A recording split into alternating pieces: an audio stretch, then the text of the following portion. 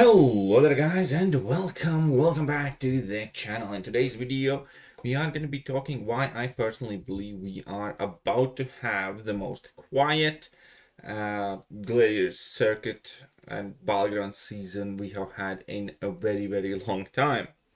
And that I don't think is good for the game. It does come together as a mixture of 5 or 6 different things.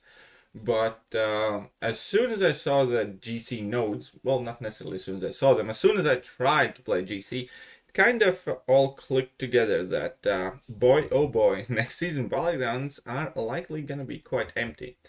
And one of the driving factors, obviously, is going to be natural player exhaustion. And that is kind of to be expected after a season like last, where, you know, Kabam heavily incentivized people to push with the Realm event, and therefore this season was likely never going to break any records, because a lot of people did go and played more than they normally would in order to get the Titan Crystal, the rest of the milestones in the Realm event, and, you know, naturally they kind of will want to take a rest. And I think that would be fine in itself. However, that situation is going to be compounding on several different crucial aspects.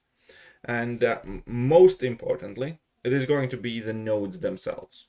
I think this is not going to be an enjoyable meta. I think this is going to be throw your phone against the wall type of meta. And this is going to be like part of a trend recently in the Battlegrounds experience. Because obviously, as we all know, last season meta was fine for about 6 days until the update came, and then a meta that heavily relied on intercept all of a sudden got extremely frustrating with the new and improved AI, and that ruined season. Those things do matter. The way AI behaves matters a ton, and Kabam could make perfect nodes that are perfectly manageable, but if AI is playing like it currently is, doing impossible things that it never should be doing, parrying you on a whim, landing all the intercepts at once, dexing special attacks, skipping frames, all that stuff, it makes the base experience of the game significantly less enjoyable. But that's amplified in a setting like Battlegrounds, where you're trying to get the points, where there is that competitive aspect facing other players. And the frustration is quite real. Last season, I couldn't stream more for an hour or so before my nerves were kind of dead, because I was consistently frustrated. And yeah, it was very hard to kind of like keep going, streaming, putting up the face for like more than an hour and 20 minutes. I was like, God, you just want to swear all the time. But AI is not the focus of today's video, nor is the fact that there's going to be natural exhaustion. What I do think is going to be the final nail in the coffin is going to be the nodes and the meta. And the power gain is just insane. It really is. I've done quite a lot of friendlies so far on my streams with the viewers and tested out several champions. I will be making the MVP videos for Victory Track and for Gladiator Circuit, because there have been some quite surprising and interesting finds too. But this meta is kind of exemplified most with, unless you have just about the perfect counter, the 1 or 2 champions you have in the deck to counter some of the problem defenders, you're just gonna die.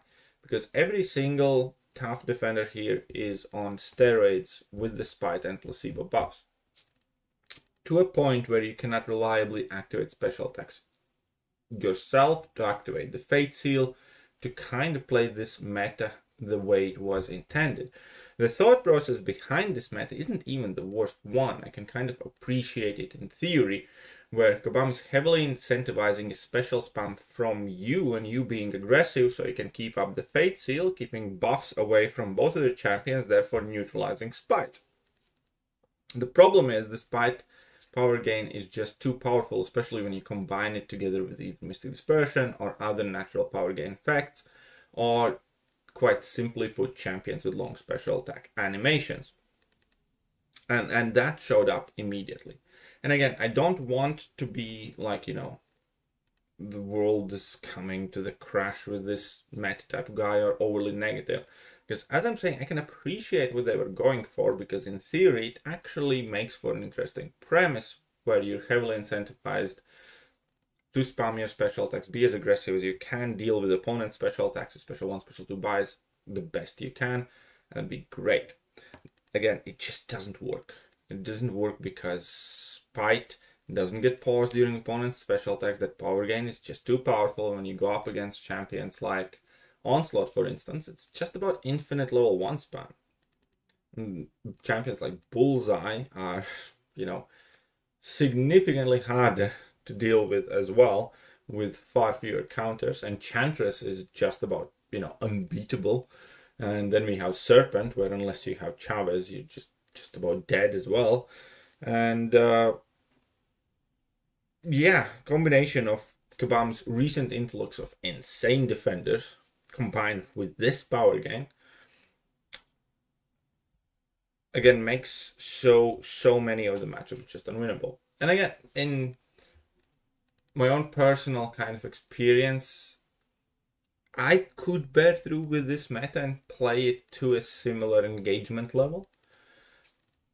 But it is undeniable that it is extremely frustrating, and it is going to make this significantly more RNG dependent. For instance, like previously, Onslaught, if you knew how to fight Onslaught, you can take Onslaught with 10 different champions in your deck. Right now, there are 3 viable counters to Onslaught. You can America Chavez the Onslaught, if you play well enough and you get the purple dimensions up to reverse and Spite. You can Starkey Onslaught. Starkey works fine. I think Red Guardian works decently. And then there's Havoc. Unless you have one of those options, you're dead. Similarly to Atuma. Atuma gets more power. He's spamming specials. He goes unstoppable. If you try to get rid of the unstoppable by parrying, he gets a lot more concussions. And you take a lot more damage. And you're kind of screwed. So Enchantress spamming her specials, not giving you any time to get rid of her spells. And you end up taking a ton of damage. Just all there is to it. And Bullseye infinite level 1 spam with infinite await, basically. And those are the realistic situations you are forced in, again, unless you have one of the very few select options. And again, you could say use buff immune champions, but we have 4 or 5 of those in the game. 2 or 3 of them are good for BGs in general. Ant-Man is not a great BG attacker by no means, for instance, and not that many people have or will rank him up. And then Cassie is getting completely screwed by AI. I'm still trying to use her, but it's also more frustrating than it should. And then you have Red Guardian, who does well, and Titania. But they can't take all the matchups. Then again, your other option is some sort of form of power control, but even that is not working great.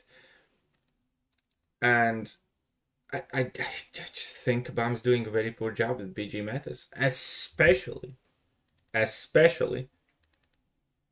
in combination with the AI issues, especially in combination with the natural exhaustion that people have. If there was 1 month when Kabam needed a very thoughtful meta that was fairly open, not frustrating, that players were enjoying, some people would call them nuke metas or something like that. This was it. And I think it's one of the problems often with Kabam. They have very little common sense. As in they're getting high on their own supply and they do not put themselves in the shoes of the players and the sentiment of the community. Nowhere near enough. And I think this is just gonna appear yet again. Now, you might think that I'm completely wrong on my take, but if you do so, then do me a favor. If you're watching this video now, remind yourself about this video in about 1 week's time, when the Battleground season has started, when you have made it to the Gladiator circuit, and when you have tried it out yourself, just in case you're not testing out the friendlies.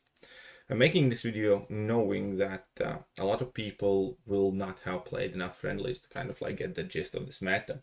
But I do want to kind of forewarn a lot of people, because it is going to be fairly heavy gotcha meta. as I mentioned, the champions before that are borderline unbeatable, and regular champions that you never think are good defenders will be messing you up. Champions that are, good defenders typically will get exponentially better by spamming their special attacks. Like, you give Mr. Sinister much more power, he's going to be spamming level 1s, reducing your ability accuracy by 100%, or just degening you with his level 1 degens. And even Kate Bishop is like a fairly tricky defender in this meta, because she's going to be consistently spamming special attacks, and it's going to be, it's going to be significantly harder to deal with her than most people think. Just about any Mystic champion, unless you have like major power control, is going to be an insane defender, because as soon as you activate a special attack, that'll nullify all your buffs. From typically you will have quite a few placebo buffs on you, and you're just going to die. So Mystic champions without strong power control or buff immune champion just going to be completely unmanageable. And it just creates these complete RNG dependent scenarios, like to a point where it doesn't matter how you play. Like, I have won so many matches by getting KO'd and dealing 30% of my opponent's health bar to them, because my opponent died only dealing 15%. As in, like, not even finishing the fights. And that's like a commonplace practice. I can show it in history. Obviously, as time goes, I'm kind of getting adjusted to the fights more, but quite often you'll notice like matchups like this, where, you finish with half health or 30% health and you win. And then you will notice matchups like, I finished with 40% health and my opponent just get completely KO'd. And that's going to happen a lot. As I said, as I was practicing these more and more, you kind of learn and pick up a thing or two, and you test out new counters, and that's fine. And that is part of the game that I like. Like here, winning, just winning. Okay, my opponent had an awful match there, but Bullseye does Bullseye things. Bullseye is going to be insane. And then I got completely wrecked by the Serpent, who's perfectly balanced. And then this is the last round. And this is how a lot of matches are going to look like. This is, I believe, victory track now that I'm talking about. But friendlies, it's again, I win by dealing half opponent's health. Then this is like what most people will kind of expect.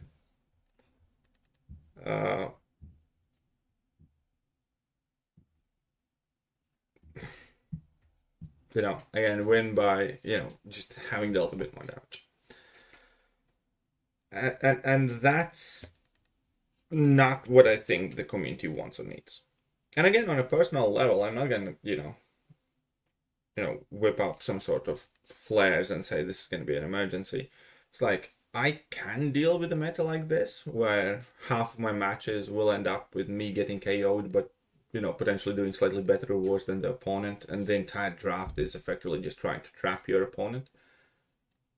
But the question is whether this is something that's good for the game, that appeals to the community, that would make this game more popular, that would make more people play Battlegrounds.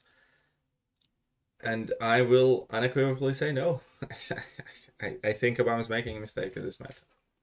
Let me know what you guys think, and I'll catch you guys soon. Bye-bye. Hello there guys, and welcome back to the channel. So we have all the information about the